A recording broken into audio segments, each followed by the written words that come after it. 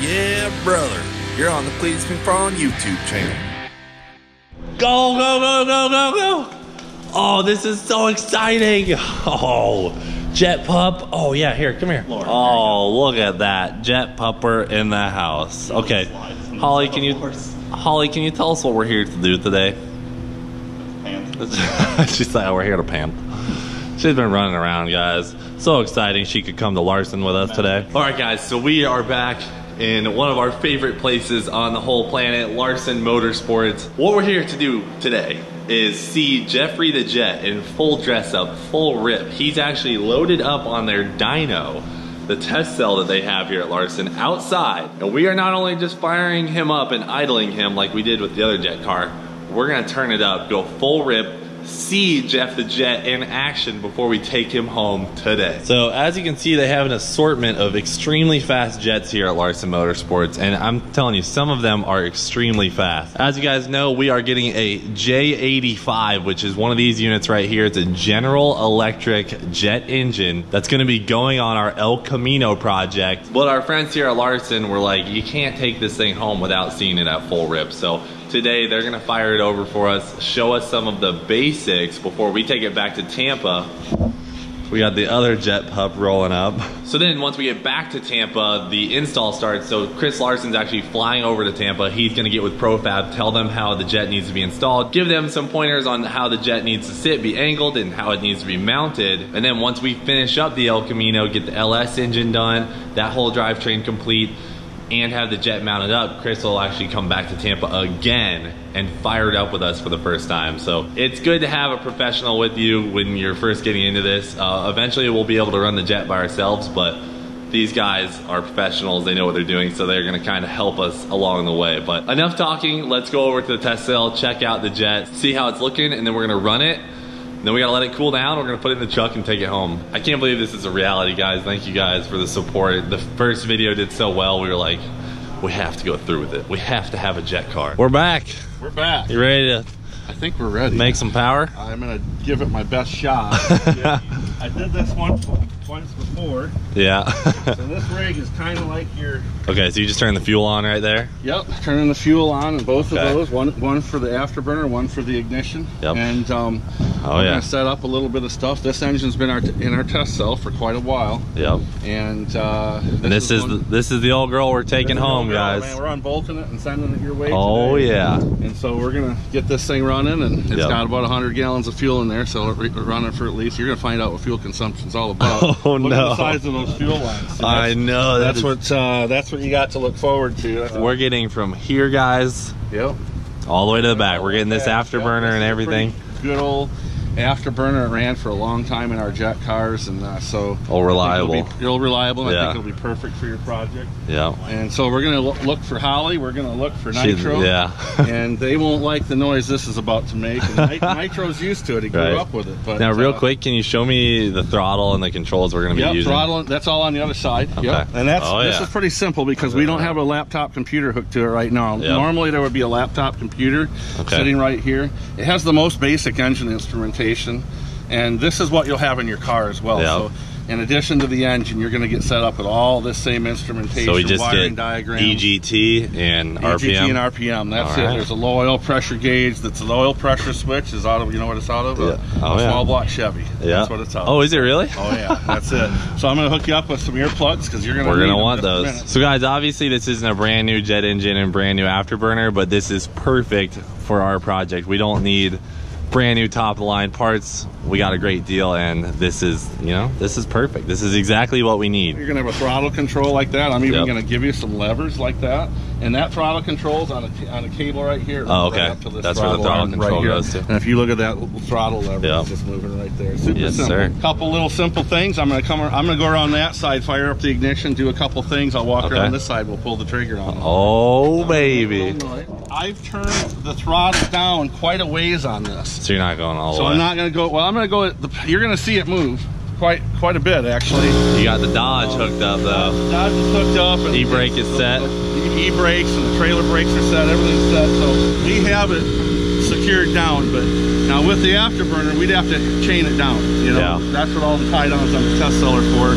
Okay. We're gonna run the afterburner at low settings, and the engine's only gonna run, I got about 100 gallons of fuel in here. We're not gonna run it very long. Yeah. Just enough to do some basic afterburner adjustments. I do wanna adjust the bypass pressure in the afterburner here for you. And make sure everything runs right. All right. We'll kind of figure it out. Sounds good. I feel like we're ready. Are we ready? We can handle this. Nothing. No problem. Oh, you were in the car last time. You didn't even get to witness all this. Look at the batteries, guys. Those are the batteries we're going to have on board. Yeah, you'll need some really big, those are all brute force Group 31 batteries, all dry cells. If you have a battery sponsor, make sure you get a big dry cell battery from them. 36 volts is what the starter's going to take to start. Oh my God. A lot of power. So, but if you don't, definitely. Does it drain them pretty good every start? It does drain them pretty good every time. And we have 6 of them, so we can do a few starts. But, yeah. Yeah, the brute force. That's a lot of battery. Brute force. That's a lot of battery right there, guys. That's gonna be a lot of batteries to have on board. Yeah. We should get like a little cart to roll it around too. So if we're at the track and we want to ditch some weight, you know, pull the batteries off. Here we go. That's the click that you know it's about to go down. Oh.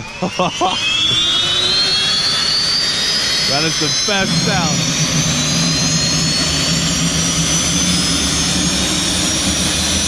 Every time, sounds so good.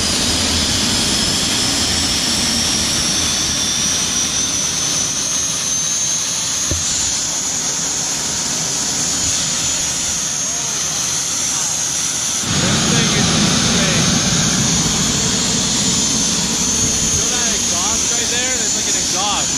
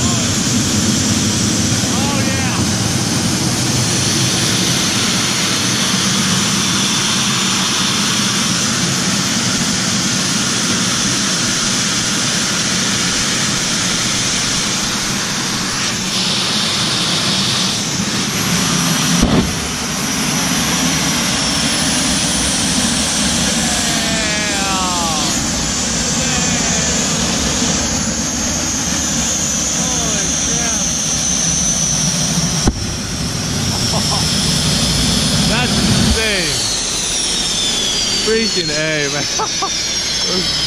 That was way different than the idle. A lot of, and that's no afterburner. A lot of power. Oh my God.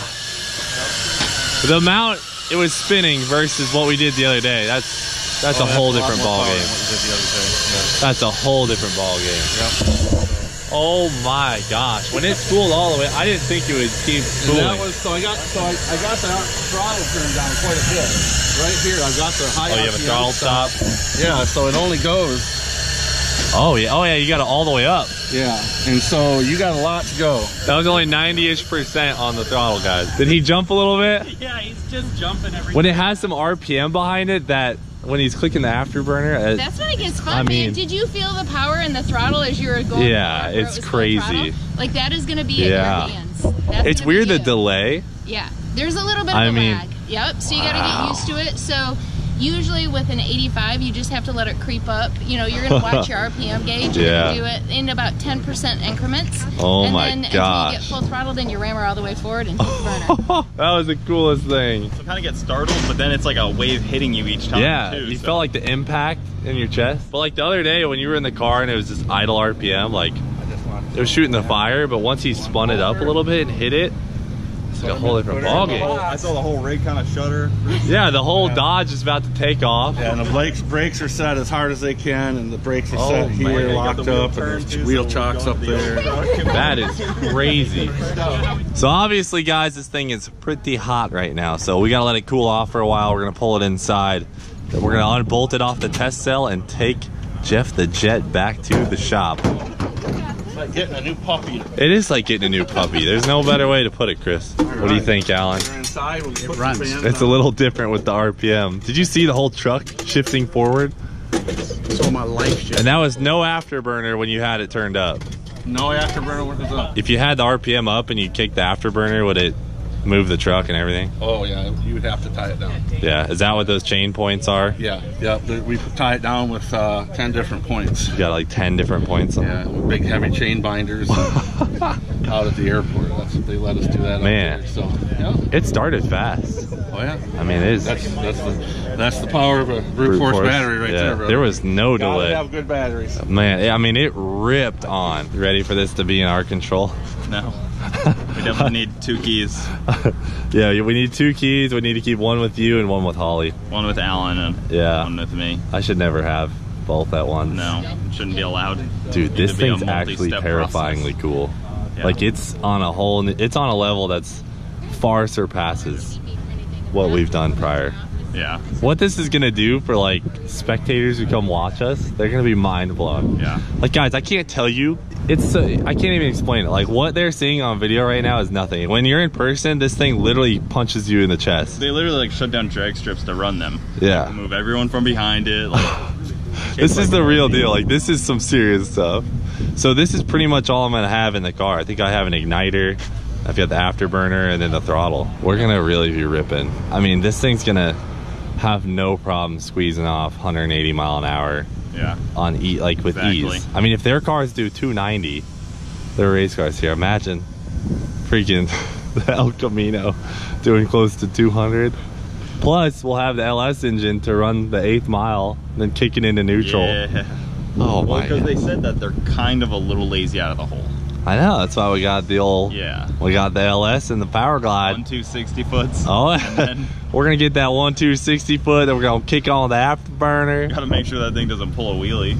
Yeah, it does a wheelie, hops right up. Guys, this is insane. So we're gonna let it cool off, and I'll update you in a little bit. So guys, we're actually in Elaine's office right now. She's making us measure for a new safety suit. And look at all this information we're gonna need, Holly. They actually said we can't leave until we have these measurements. Yeah, start measuring her. This is for Holly, right? Yeah.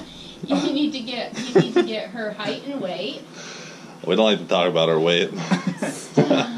Front legs are 16. Get the snoot. Snoot's about 10 and a half. Yeah, at least those small ones, the afterburner's off. Coming up off the test cell, it's our Chevy small block oil pressure sensor. Yeah, nothing but the best. Nothing but the best. Dang. So we're looking at like a little under 400 pounds right here. Yep, about 360. Okay. Your max height. Think he's gonna fit? If Cooper lays You think right where it says so? Cooper should lay up there to protect it. Yeah, I'd rather. We'll put the afterburner in the cab. We gotta protect a good cargo. Yeah.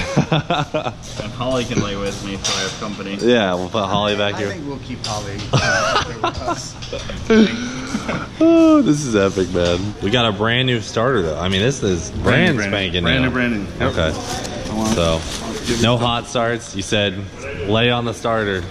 Get it started. If it gets hot, you sacrifice the starter for sacrifice the starter. Okay.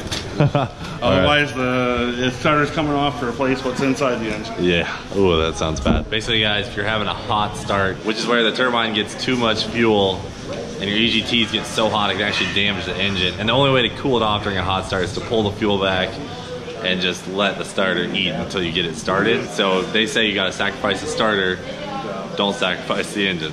We have a lot to learn, but we're getting there. All right, guys, we think we're close enough. So it's in there. We're gonna put one strap over this thing, make sure it's nice and secure, and then hopefully we can close up the bed, bring the tonneau cover down a little bit, and we're hitting the road with our new jet. People aren't even gonna know. Yeah. We got a little ripper back here. No idea. We're good.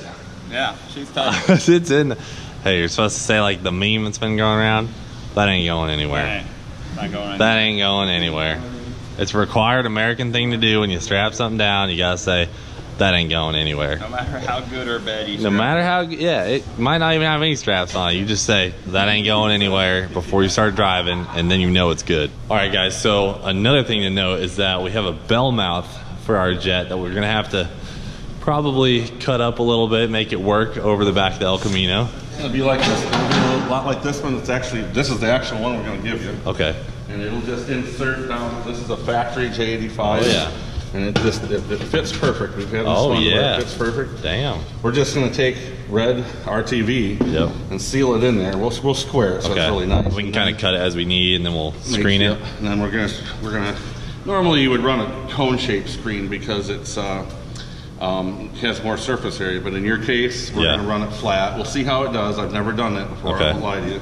But we'll see if it breathes enough. Hopefully it does, because we're probably not going to run your engine as hard as some of the others. Hopefully it does. If it doesn't, then we're back to the cone. Okay. Right? We'll figure it out one way or another.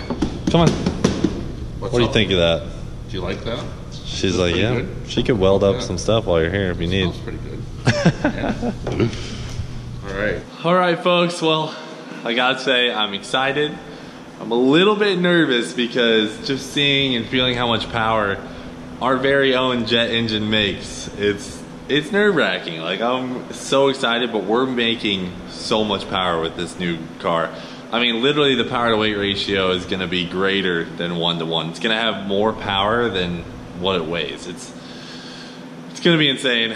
I'm so excited. A very, very big thank you to Larsen Motorsports. I can't tell you how much they're helping us out. Not only are they training us how to do this, they're giving us an amazing deal, and they're working with us through this entire process. I mean, Chris is flying to Tampa to come help us set our jet up, get the engineering correct with how we fabricate the car together, and so much more. So huge thank you to them. But I'm so excited for this project, so much more to come. I don't even know what to say. Like, I am speechless. The fact that we're heading home with our own jet to put in our El Camino that's gonna be LS powered with 1,000 horsepower on the front and a freaking 5,000 pound worth of thrust jet in the back.